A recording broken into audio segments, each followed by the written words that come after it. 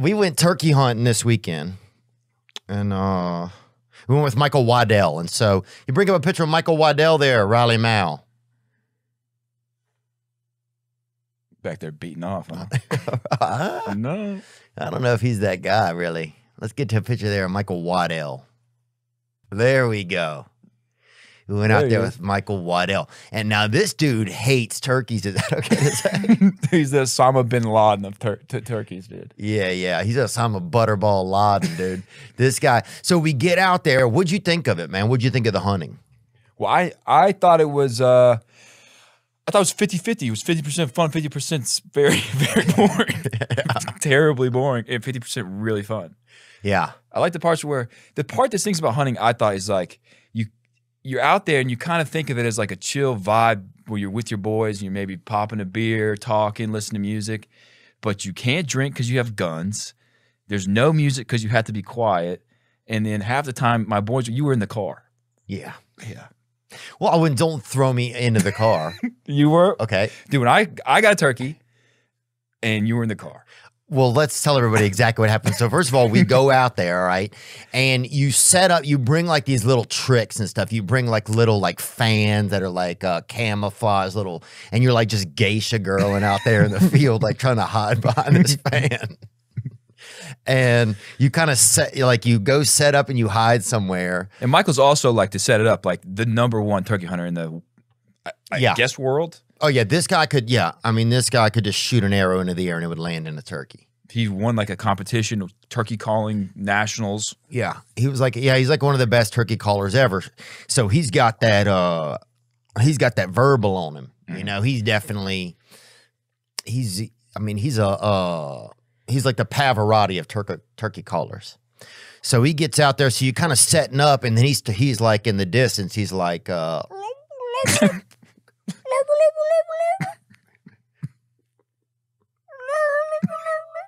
do it. See if you can do it. Yeah.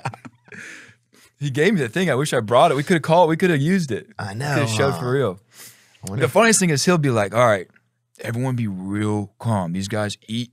They eat ants and dirt they can see every speck of dirt. It's what they eat for a full-time job. Yeah, they eat spiders, buddy. So if they can see that, they can see you." And then so they have amazing eyesight. So that's the thing, you have to sneak up on them. So we're all sitting dead still because he's telling us, and then meanwhile he's running through the field.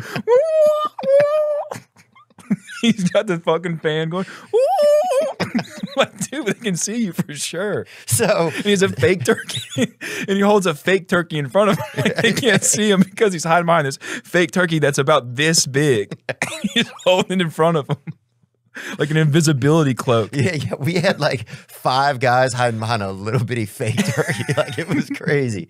So, but anyway, the crazy part for me is, and first of all, I'll tell you why I was in the car. So we did a couple of spots where you make the calls and everything. Nothing showed up, right? It was like waiting for it's almost like if you order Uber Eats or something and then it just doesn't show up or whatever, the guy's lost. At a certain point, it's like, oh, fuck it, I'll just go put something in the oven. But sometimes we would see him. Like, it would be like if you saw Uber Eats, like it got close to your house, so you go outside to grab it, and he kind of just creeps up and then just drives past your house.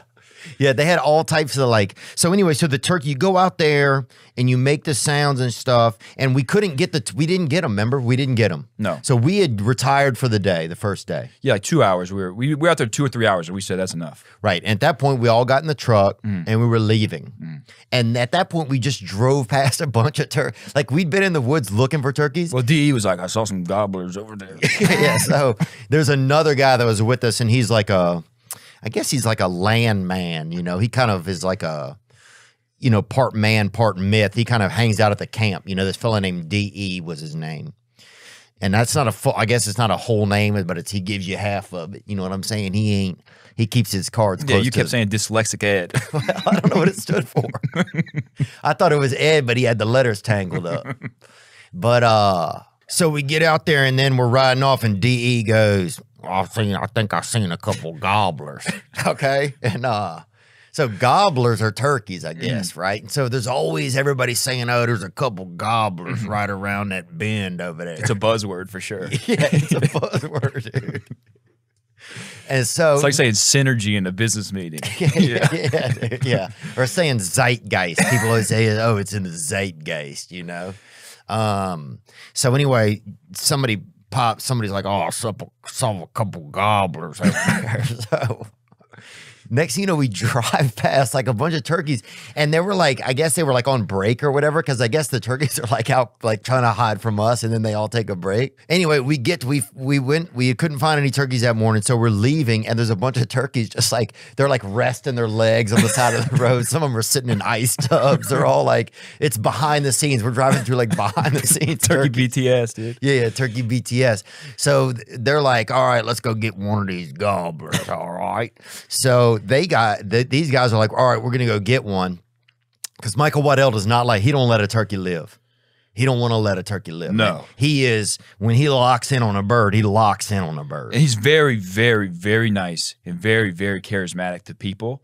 But that you can see does have that switch. Oh, it fucking switches After on him, 3 man. hours, we're like, maybe let's go back and get some breakfast. Because we've been up since 4:40 in the morning, and he was, maybe we stay here. Yeah. And kill these fucking turkeys. Okay, dude, we'll stay around for another minute. Yeah, dude. I mean, if you even fucking mention Thanksgiving, he'll just fucking come on you. Yeah. You He kept know? on saying all these turkeys want to do is fucking fight. And I was like, Yeah. Is it just the turkeys? Who are we talking about, dude? So anyway, we parked the truck. You guys get out and go back into some woods and come back a few minutes later with well, what happened? Dude, the turkey walked up on us. Like, I mean, this sounds crazy. It was probably 7 yards away from me. But dude, what are you going to do? Like, we have been waiting all day. We go out there. We drive all the way to Immokalee, Florida, which is far for everyone. We're doing a hunting trip. We've been planning it for 6 months. We're wearing camo. Woke up at 4:40 in the morning. Yeah. I'm holding a gun. We're looking for turkeys. And I see one 7 yards away. What am I supposed to do, dude? 7 Put yards. the rifle down? Yeah, I don't know. Now, look, man, you guys went and did it. For me, it was just like, we'd done it. We're leaving. We see a bunch of turkeys fucking playing like, they were playing like badminton on the side of the road. So then it's like, all right, let's go kill one of these bastards. They're like, oh, y'all out there. Someone threw me a peace sign. Yeah, they're not. Yeah, it was like they seemed to. It was like, I don't know. I felt like the hunt had kind of ended a little bit for that morning. It had.